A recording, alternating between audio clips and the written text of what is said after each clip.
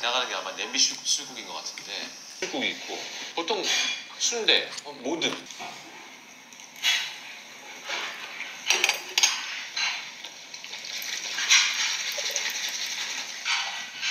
특히 나는 떡볶이 이런 건 찬성이야. 떡볶이 매일 진짜 자주 먹잖아. 국밥 섞으면 완전 빨개지거든요. 처음엔 좀 그냥 부드럽게 먹다가 중간에 이렇게 국물을 먹어보면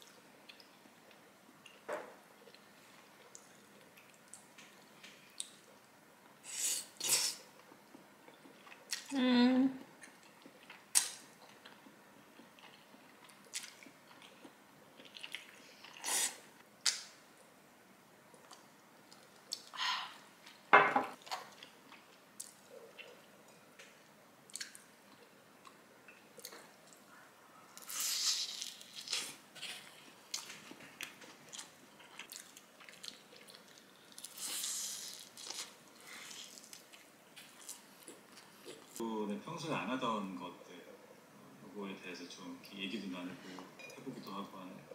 저도 사실 아직 녹화를 안 해봐서 정확히는 모르겠는데 그런 조합으로 이렇게 쉴 날 없이 이렇게 하루하루를 보내고 있었고, 쉬는 날이 너무 없는 거예요. 쉬는 날이 이거 좀 약간 심각한데 이거는 삶이 약간 좀 친구랑 갔는데 뭐 힘들어 죽을 뻔했다. 다신 저런 친구랑은 여행 갈 수 없어. 온갖 난리가 났어. 아무런 힘 안 들이고 클릭하면 이 사람은 이 채널에서 영원히 숨겨져요. 얼마나 좋은 기능이에요. 신청맨이랑은 근데 보이지 않나? 보이지 않나? 근데 말투 아니면 같이 있는 건지 이렇게 따져도 이런 것들이 너무 좀 힘들어 할까봐 상대가. 저는 그런 부탁을 잘 못하는 자라고 해서 이제 들어가서 그때 사람이 좀 쉬어야 돼. 제가 이 정도면 단호했겠죠? 이 정도면 단호하게 얘기한 거겠죠? 사람 다 말라. 스스스스스스 다 말라. 후회야. 역시 긴게 맞구나. 제가 얼굴이 그걸 나도 알아. 아는데 어떡해. 알아도 불편한 거 어떡해. 응? 모자 쓰기도 머리가 짧으면 얼마나 편한데.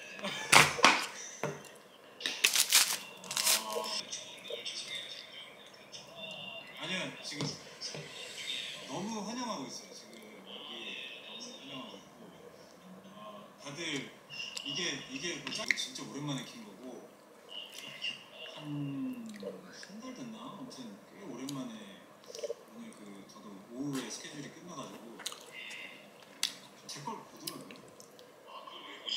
제가 제발 좀 보지 말라고 부탁을 좀 드렸거든요. 근데 형 안 나가면 안 보잖아요.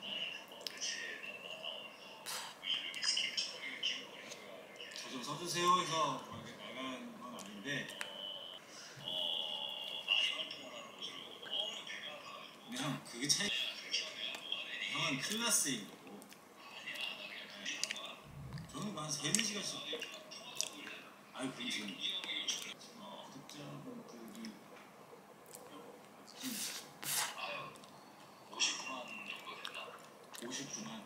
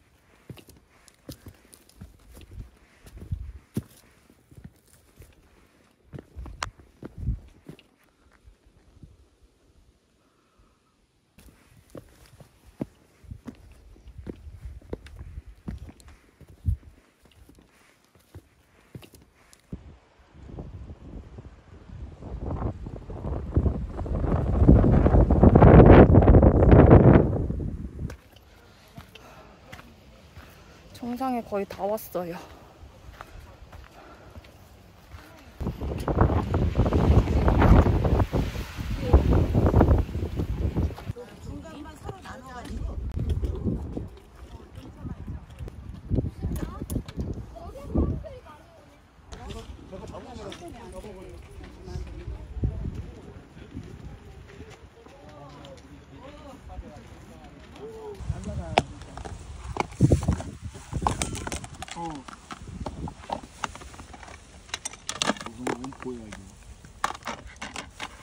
김밥이잖아. 아이고. 가서 김밥이야. 김밥 아니거든 김떡. 김떡이지. 나 못 먹어. 엄청 먹었어. 이렇게는 쓰방 갖고 왔지 쓰방. 완전 태어나서 이렇게 알뜰하게 먹어본 적은 처음이다. 초점. 먹고 싶은데 많지. 이렇게 사냥올 때 먹으려고. 이게 꺼내가지고 찢어가지고 오는 거야. 그런 거야. 이성계가 위아드 회전을 해서 체형을 푼 거지. 구태타를 준 거지. 너무 오래된 사람이라 나도 구태타를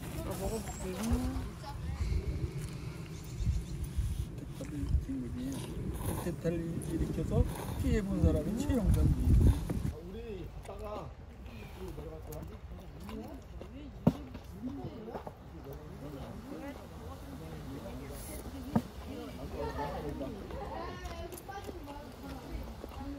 되게 많이 침묵이 빈번했어.